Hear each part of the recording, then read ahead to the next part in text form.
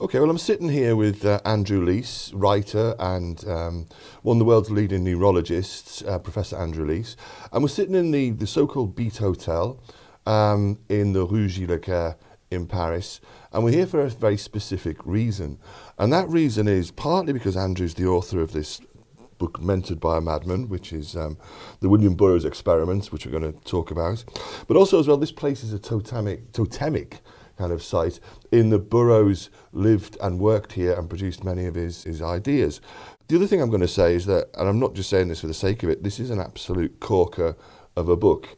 Very enjoyable, but also, I think, very provocative. Andrew, how did you write it and why? I wish I'd written it 30 years earlier, to be honest, because I think it may have had more effect on my colleagues and younger aspirant medical students and doctors. I was frightened to write it because I thought I might be drummed out of the regiment. Medicine's still a very conservative profession, and I enjoy being a doctor. I enjoy the companionship and the brotherhood of being in the medical profession. And as I say in the book, actually, neurologists especially are a little bit like policemen. We prefer our own company. And the thought of being evicted from that and was a fate worse than going to prison for me. So I was a bit frightened to stick my head over the parapet and say some things that I think would potentially help medical practice then, and also perhaps even more so now.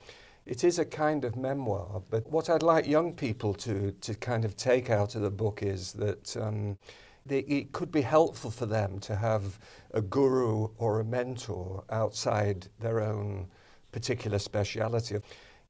Because medicine, and particularly medical science, is quite conventional, I found that I needed somebody to support me if I rebelled a little bit against it. And I think if you want to be a good medical scientist, then I think you need to, certainly you need to stick to your guns.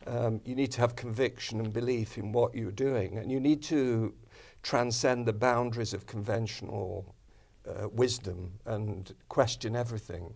I think Burroughs helped me with this kind of rebellious aspect, particularly in the 60s when I first read him, and I was a very slightly disillusioned medical student.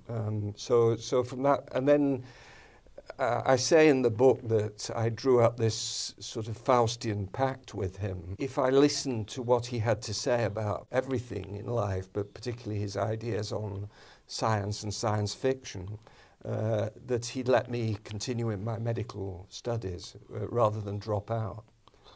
And what you've got to say about Burroughs as well is interesting because, correct me if I'm wrong, there is a sense in which Burroughs uses his own body as a laboratory, and in a sense that contributes quite directly to your own work on Parkinson's disease. Is that right? Yes, I think he did use his brain as a kind of petri dish, and I think that he was quite objective and scientific in his descriptions about the mechanisms of addiction.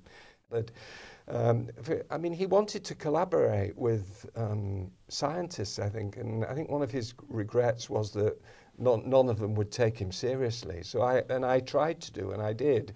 There might have been coincidences or intersections, but when we were looking for new treatments for Parkinson's disease, when we were all beginning to realize that L-DOPA, although a very effective treatment, had shortcomings and it wasn't the panacea or the cure for Parkinson's disease, we were starting to look around for other complementary treatments that could help some of the problems. And by that time, when Burroughs was treated with apomorphine, it wasn't known how apomorphine worked.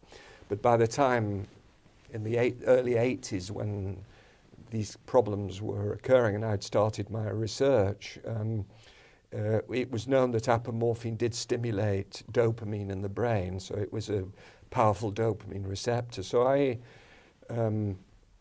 kind of thought, well, why is nobody using this? And when I was doing it, it was not long after I'd been appointed a consultant at Queen Square, and I reread The Naked Lunch, as I read it periodically throughout my career.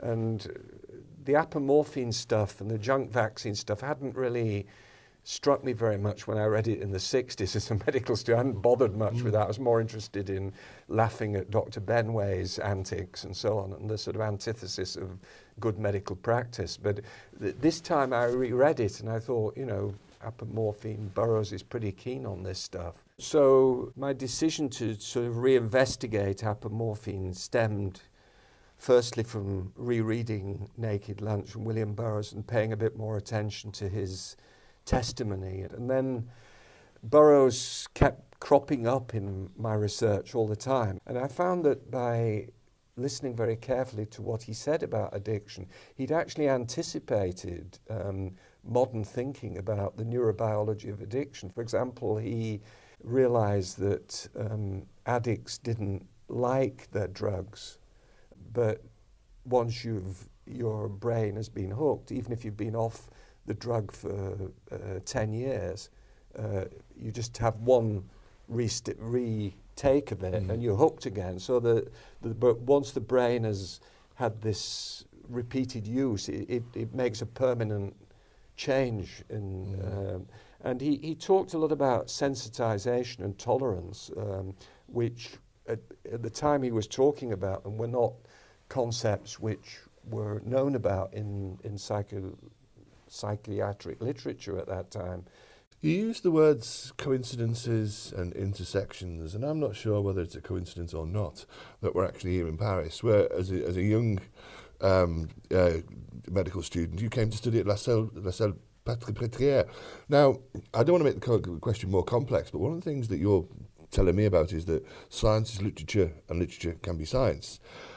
In a French context, was that also something to do with language, that you had to understand a different linguistic and also intellectual concept of how medicine worked? Well, of course, Paris is the cradle of neurology, and Charcot is regarded by most neurologists as the father of neurology. So this is the mecca of neurology, and particularly in the 19th century. Doctors interested in nervous diseases came from all over Europe and from the United States to train under Charcot. And the hospital where I went on to train, I came to Paris after my house jobs. I mean, like many young doctors, I was finding it hard. I was pretty exhausted after my 2 house jobs. And I worked here as a junior doctor, seeing patients with nervous diseases. And what I noticed with the French neurologists as opposed to the British neurologists was that there was perhaps even more showmanship, and that they were even more flamboyant than the neurologists I'd met during my medical training. Through working with the French physicians, I saw they made me see things in a different way. A place like Salpêtrière has its own very specific culture, and we've just had a wander around the Salle de Garde and the chapel, and where you did all of your training and so on. And tell me about that culture, because I think it's very specific. It's a real place where you learn real things. Yeah, so the Salle de Garde is a place, a residence for junior doctors, and sadly they're disappearing. So, for example, at the National Hospital, Queen Square, where I work, we lost our Salle de Garde many years ago, but it's still hanging on here, fortunately, in Paris. And when I was here, we used to have sumptuous lunches there with a bottle of red wine and good food. And if you were on call, you slept the night in the rooms above the place, the dining room. Now, as we saw today, the room has been decorated with frescoes drawn and painted by the residents over the last 20 or 30 years, many of which are highly pornographic. Rabelaisian. Rabelaisian and interesting and anatomically inaccurate, as you pointed out when we were walking around. But on a serious note, I mean, these places were a place where junior doctors could discuss medical issues in confidence, and I think that that's something that we now lack. We don't have it. We have our lunches with the patients, and there's one refectory in the hospital where everybody goes to eat. So you can't talk shop or you can't talk business, and those kind of places I think were quite useful, certainly during my training. And when I was in Paris, I went there several times, and I learnt a lot by just talking to junior colleagues there.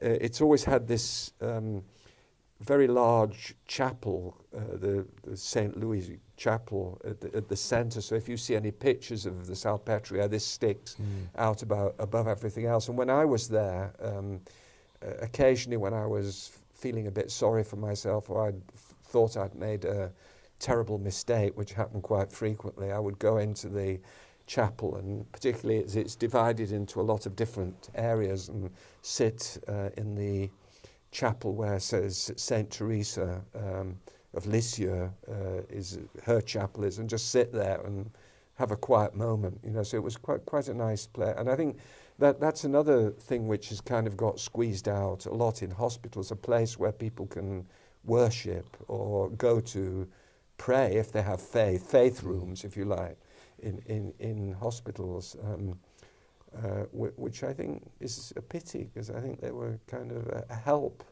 for many people, and they were not just for the doctors who are having to see all these difficult things all the time, but to bereaved relatives.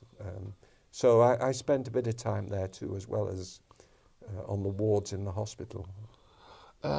We talked about Burroughs as a literary man, as an artist, making a contribution to medical science. But I've got to say as well, this is a terrific memoir. You're a man of science who's made literature. It's a very 18th century thing to do, isn't it? Yes, yeah. It's nothing new, really. I mean, I think many people have talked about trying to bring art and science closer together, and many doctors are frustrated writers because and they don't want to write about medicine always. They want to write about other things. One of my teachers I'd mentioned in the book recommended that I read Marcel Proust, La Recherche du Temps Perdu, and the complete works of Sherlock Holmes when I started in neurology. And of course Proust knew most of the neurologists in the Salpêtrière hospital. And Sherlock Holmes, of course, Conan Doyle was a physician. He gave up being a doctor to write. So there is this link. So yeah. It's not as separate as we think. Burroughs wanted to study medicine. Yeah. André Breton, great surrealist, had started his career as a medical student. Yes. I sort of see, I didn't realise this until I'd finished the book, but there's a sort of inverse relationship between my career and Burroughs. I mean, Burroughs started off actually wanting to be a doctor and enrolled to do medicine at the University of Vienna, but dropped out after a few months and took up writing and self-experimenting and so on. Whereas the opposites kind of happened to me, but he's kept talking to me. So I followed the conventional path. I went into medicine. I've done neurology all my life, but as I've got older, I've kind of started to self-experiment with drugs, be a bit more adventurous, and start to write. So I'm kind of the other way around from him. So I see that kind of, I don't want to compare myself with him, but there's this kind of symmetry and inverse symmetry. Yeah, I mean, I think this is very interesting that we're in Paris, we're in the Beat Hotel where Burroughs did all of these things. We're just down the road from where you did all your stuff in La Salpêtrière. And I'm going to read the quotation from the beginning of the book because I think it tells us about this art, science, literature, and medicine. And this is the quotation. This is from Burroughs. "The time has come for the line between literature and science, a purely arbitrary line, to be erased." Very Burroughsian phrase, but very important to you, no?